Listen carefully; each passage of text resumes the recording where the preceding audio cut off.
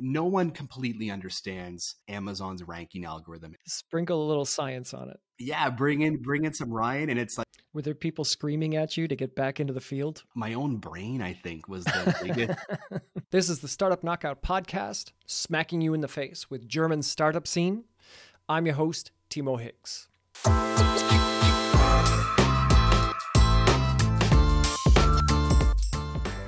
This is our second pilot episode, and this one's a little bit special for me. We're looking at a company that made it big on Amazon and just recently had an exit. Now, this is not your typical tech startup, but they had phenomenal growth after starting from literally nothing. Now, these pilot episodes are meant to be just as much practice for me as they are info for you. But I really love Ryan's story. He worked his way through academia, through BioTech startups, and finally found a home building high-quality brands and products. Any entrepreneur will find it easy to empathize with this kind of hero's journey. So here's my conversation with Ryan Sherrard for your viewing and listening pleasure. Welcome to the Startup Knockout podcast. I'm your host, Timo Higgs. We're here today with Ryan Sherrard. Now, this is a treat for me because Ryan and I, first, we're both from Canada, and we've been friends for a while, Canadians that found each other here in Munich. And this is a really interesting story about how Ryan came from something completely different into the world of e-commerce and smashed it. So we're really glad to have him, get some of his insights, and hear a little bit more about his story. Ryan, thanks for coming on the podcast. Hey, thanks for that amazing intro, Timo. Love it. Glad to be here, man. No problem at all. Okay, so we're going to start out a little bit with your background. You started in cell and molecular biology. That's very high profile. And I read from your bio, you focused on post-transcription regulation of programmed cell death using nematode C. elegans as a model organism. That sounds like a couple of biologists got together and said, we're going to try and create a job title that no one can understand but us. Is that about right? You absolutely nailed it, man. Going back a little bit, I had always had a fascination for science. I loved learning about science. I loved opening my textbook and learning biochemical pathways and all that stuff. I was a complete nerd. I just soaked it all up. I couldn't wait to get into it. So yeah, I applied to the Max Planck Institute of Biochemistry, and it led me down this really cool rabbit hole of studying mRNA and how mRNA is regulated. And if you've been listening to the news lately, with the pandemic and COVID and RNA vaccines, RNA has become a very sexy word in the world right now. So I think where this story is going to go, or where it could have very well gone, is just as the world was opening up and becoming this great place for RNA scientists, what did he do? He pivoted to a completely different field. Were there people screaming at you to get back into the field? Like my own brain, I think, was the biggest. It's the biggest thing to overcome, because you're moving away from a field that you were in for 15, 20 years, and there's that little voice in your head that's like, is this what I want to do?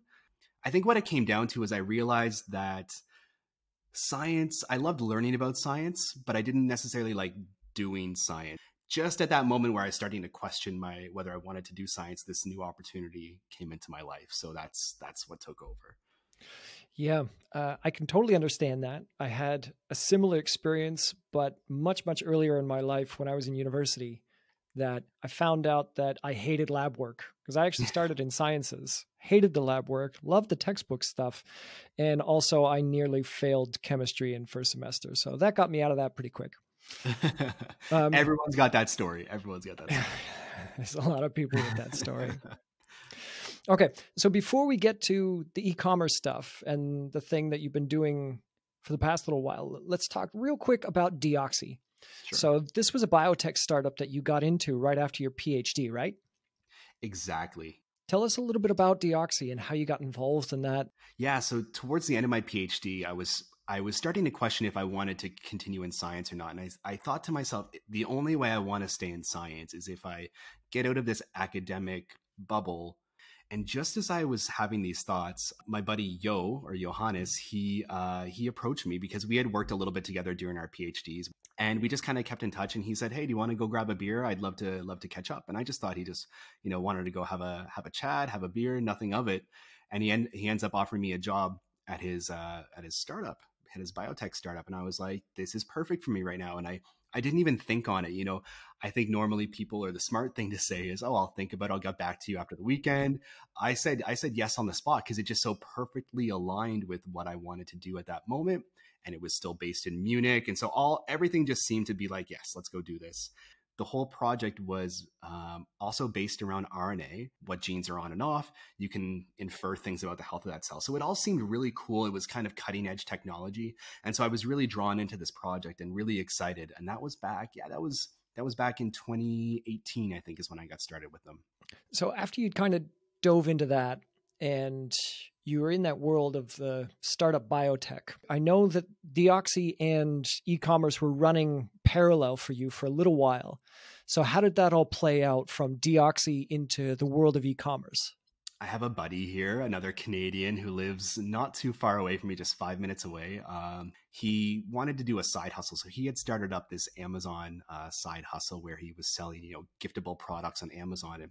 But the more and more I saw Dave working on this, I was kind of looking at him on the side being like, wow, this is a whole new area. And boy, is it cool. And so what I slowly integrated into my schedule where I would go and do Deoxy, the solid, 9 to 5, 9 to 6, whatever.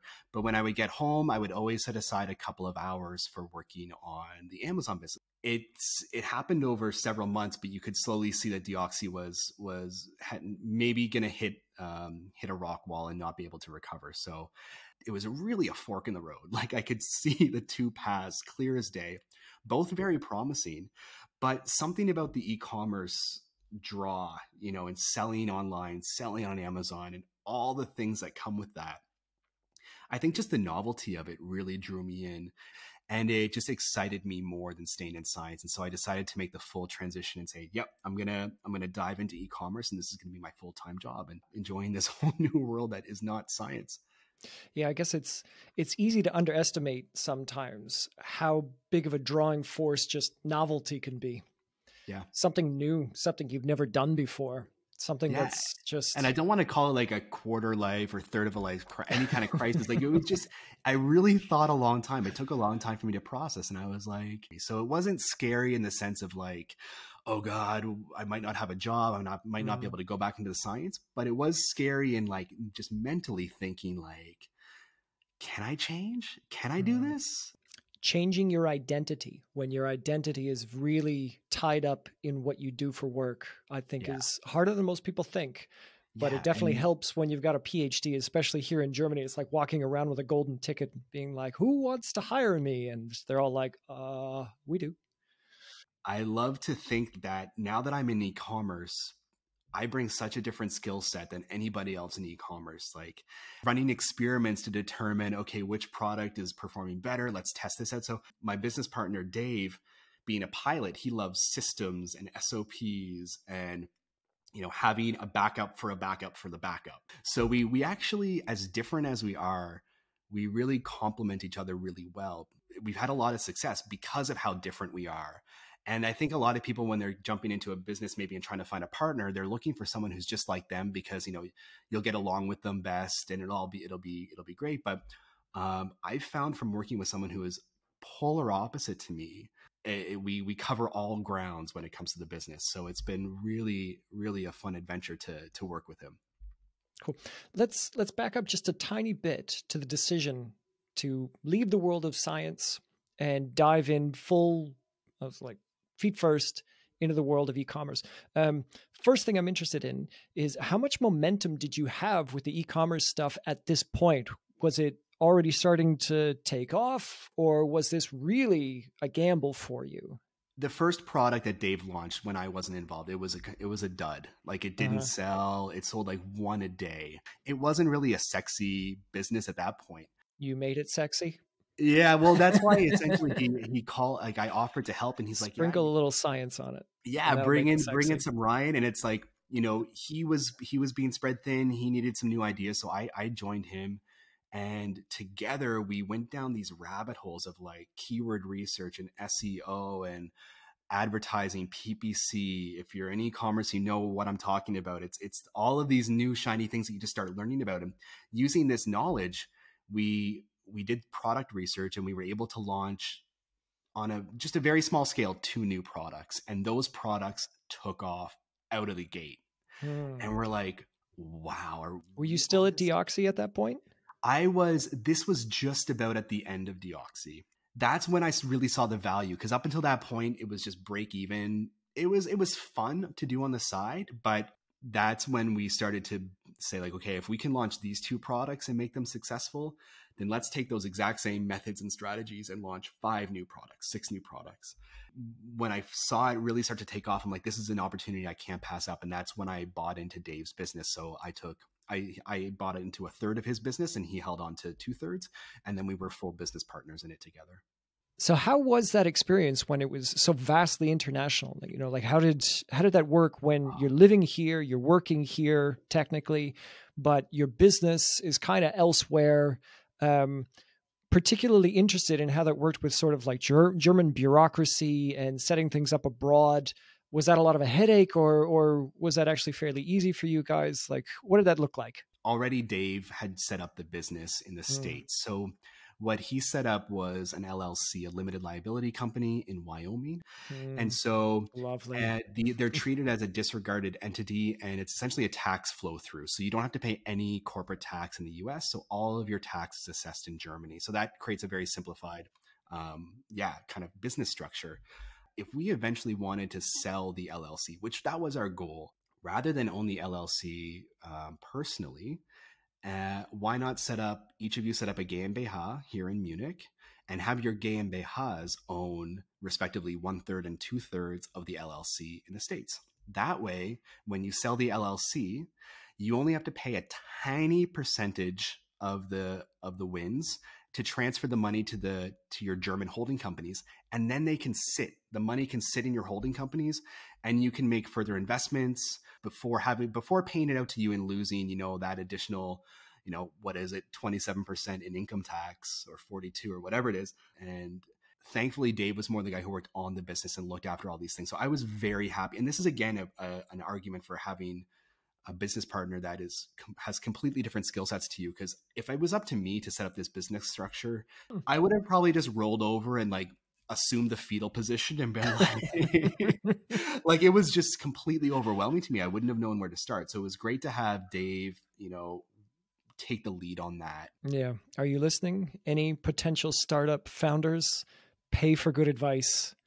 I heard this first from you, and I've taken your advice, found myself a good tax advisor and a good lawyer who are also advising me on the same thing, set up some holding structures to make sure that you're getting the best of the system, Absolutely. Because which what else?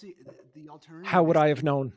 the alternative is going down a rabbit hole on Google or YouTube and listening to these self-proclaimed gurus. Mm. And Dave always says this too: you're either going to pay for mistakes, or you're going to pay for learning. And why not just pay for the learning and learn how to do it right and pay the right people? So pay for the expertise, don't pay for the mistakes. Well, that's a good one. I'm going to write that down on my wall. Now let's get into kind of the growth phase of your company. So I saw on your website, and we've talked about this a little bit over a beer after climbing once. Yeah. You guys were very specific about setting goals, and it shows it on your website, which I thought is, first of all, it's a brilliant marketing technique. And it also just shows how focused you guys were on just upward. Yeah. And your goals were like first profitable, which was a modest goal, but could have seemed out of reach when you were right at the beginning. Absolutely. And then 100K a month, 1 million a year, 1 million a month. And then how high did you get up? I think our peak was 1 million in 5 days. Yeah. Mind blowing. That's a good week. You wake up in the morning, you're like, we sold $35, and then going to that's a huge scaling. That's a huge climb indeed. Yeah. Now, And I'm curious, between each of these goals, were you changing strategies? Were you changing any of your operations, or was it just doing more of the same to get you up to that next goal? it was a little bit of both, to be honest. I mean, once we launched these 2 initial successful products and we realized we were onto something, we did get funding. I know before I said like we didn't, I don't think of us as a startup because we didn't have to go get funding, but this funding was actually pretty straightforward to apply to. Is this company who just gives low interest capital to Amazon sellers who need money to buy inventory, and Sure, that's what we very needed. different from VC capital. Very different, and they take no Yeah. equity, so they just give you money for inventory, and they charge you a small cost of capital to pay it back. So I think when you look at our growth, we went from 73,000 revenue in our first year, which was 2020. Hmm. And then 2021 was 3.1 million.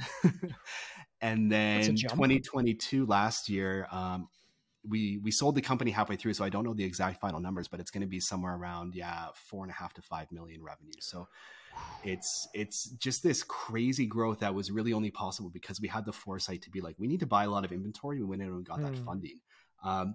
But underneath all that, we had a system. So we just kept launching new products. And we had a very specific system for launching our products on Amazon that came with, really detailed SEO, keyword research, great photography on the listings, generating great reviews, all of this. So we had that kind of SOP for launching products, and we just kind of duplicated that and kept launching new products to grow the portfolio. And that also helped the growth. Yeah. That's interesting.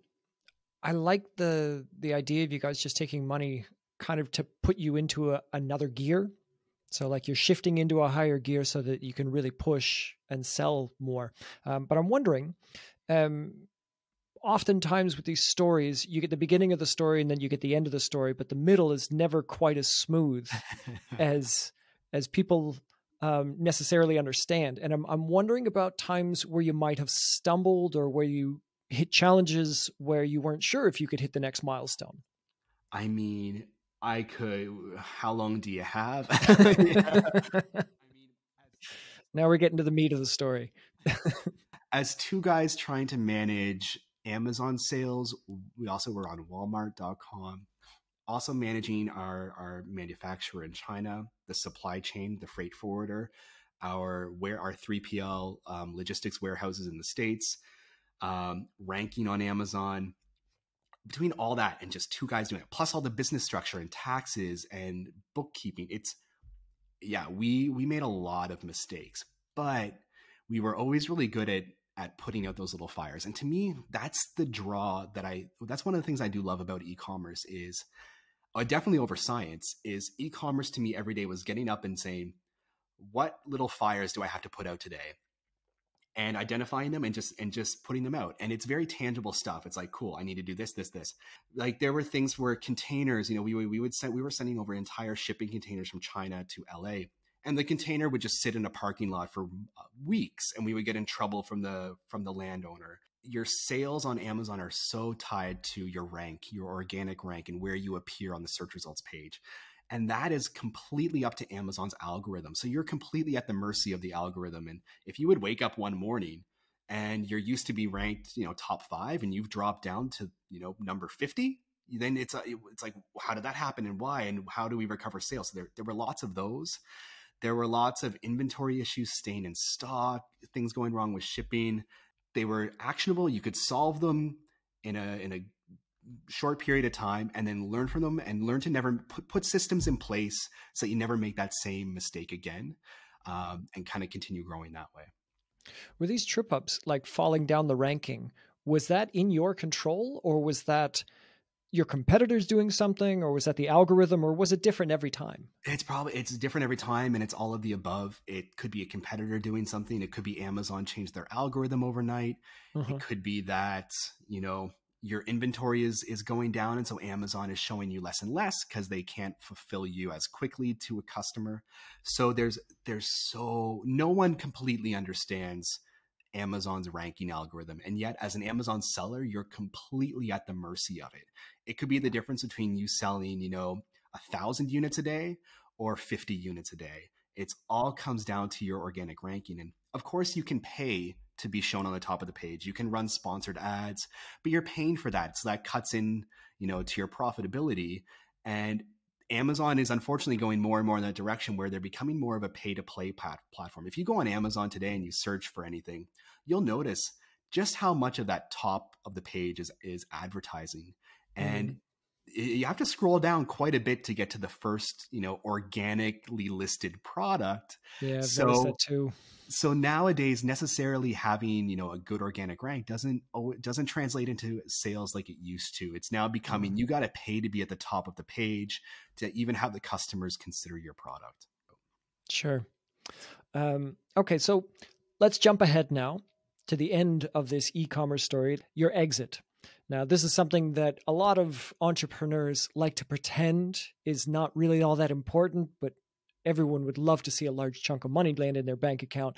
Unfortunately, it's never that simple, which you have portrayed to me as you were going through the process. I remember a lot of really interesting conversations about the process of selling. And I'm wondering if you can give us kind of a bit of a summary of how that happened, because it happened over a period of months, right? We had reached a point where we knew we couldn't continue with just the two of us.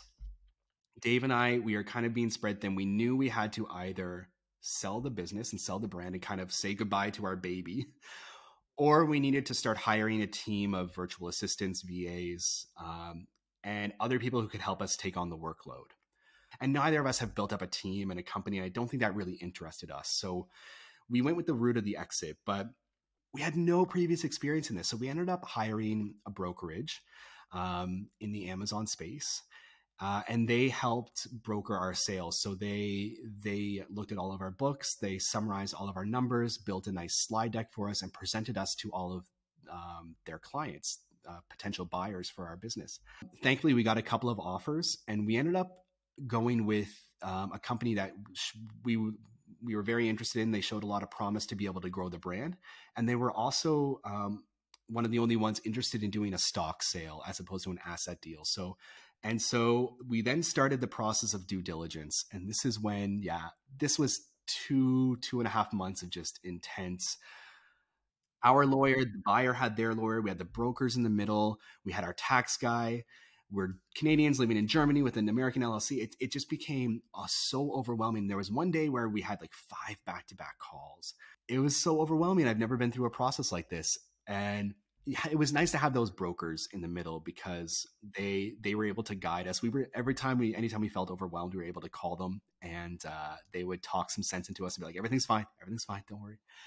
And we were able to close and exit the company and sign the deal on the 1st of August. The company was gone, and we've remained on as advisors because we think it's important, and also they see the importance in keeping the brand owners on to help guide them through at least the next few months. It actually sounds like your brokers kind of serve the same service that a flight attendant serves for me when I'm on a plane. I just look at the flight attendants, and as long as they're calm, then I'll be okay. Yeah. And I guess that's your brokers. That was the brokers for us. Yeah. Oh my God. I don't know what I would have done without them. As long as you feel they've earned their money, then I guess that's what's important at the end of the day. Absolutely. So let's talk about today and what you're up to now. So you had mentioned to me before that you were thinking about and looking around to get involved with some other existing brands. And have you settled on any? Are you a little more concrete on that now, what you're going to do specifically? I see so much value in continuing to do e-commerce and essentially taking what we just did and trying to replicate it again. Rather than starting at square one this time, why not just buy into an existing brand that shows promise and help grow them in the way that we grew our own brand? I think tomorrow already officially starts the due diligence process for this company, this brand that we want to buy into. It's a really cool kind of eco-friendly brand, like forward thinking. Not only that, but we're thinking, not just one brand, but what if we have all of these systems and SOPs in place to the point where you can start to acquire multiple brands and run them all successfully, or at least advise them successfully on how to run. So you guys you're kind of becoming multipliers. So you're coming in with your expertise and you're able to shift them into that extra gear that you have found when you were doing your own brand. Yeah, essentially strong team that we all work together, as opposed to just like acquiring brands and kicking out the whole team and thinking that we can do what they did on our own. I think that's stupid. So we definitely see the value in keeping the whole team together. That's going to be very interesting to see where that takes you. And I hope maybe one day you can come back and give us an update on your progress and how your portfolio is shaping up. For our last little bit, we're going to play a game we call Win, Lose, or Draw. I'm going to give Ryan a topic, and he's going to explain to us whether he thinks this is a win, a loss, or a draw. So a win is he thinks it's great, he thinks it's got legs. A loss, not so much. And a draw is going to kind of wait on it because he's not sure whether it's a win or a loss. So Ryan, are you ready to play Win, Lose, or Draw? Let's do it. All right. Our first topic, Win, Lose, or Draw, Amazon remaining at the top of e-commerce. I think it's going to happen, but whether that's a win for, society, I'm not sure. So I'm going to call this a draw. I'm going to say, like, I can see so many pros and cons in that.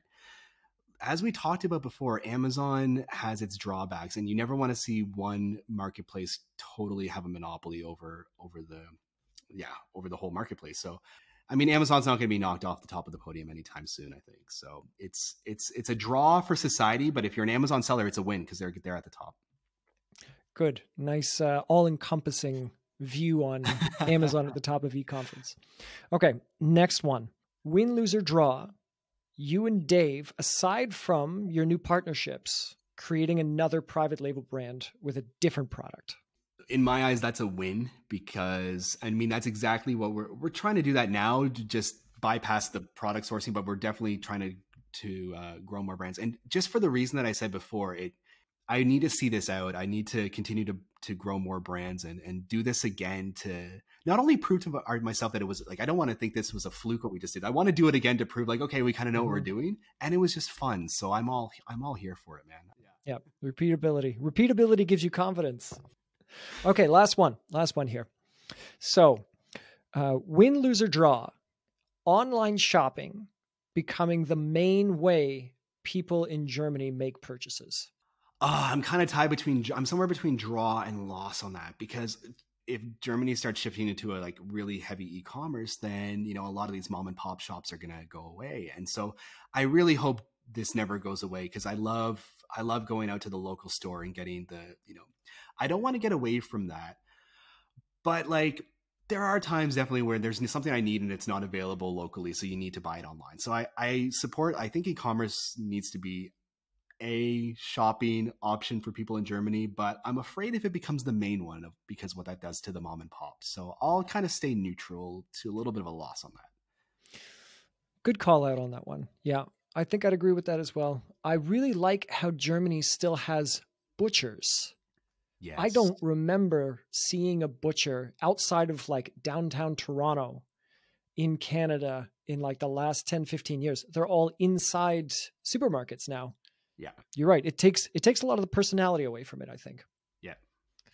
Good. So that was our round of win, lose, or draw. And that brings us to the end of our Startup Knockout podcast with Ryan Sherrard. Ryan, thanks so much for coming on and giving us a view into e-commerce and the world of biotech that you left behind. So thanks so much for being here. Thank you so much, man, team. It was a pleasure. Love talking to you. Great. And hopefully we can have you on again at a later date when you're a little further along in this portfolio building. Happy to come back anytime, man. You just let me know. That was our discussion with Ryan Sherrard. Be sure to come back to us next week, where we dive into more from the German startup world. You can also look for us on social media. We're on Twitter, LinkedIn, TikTok, and YouTube. Have a good one, everyone.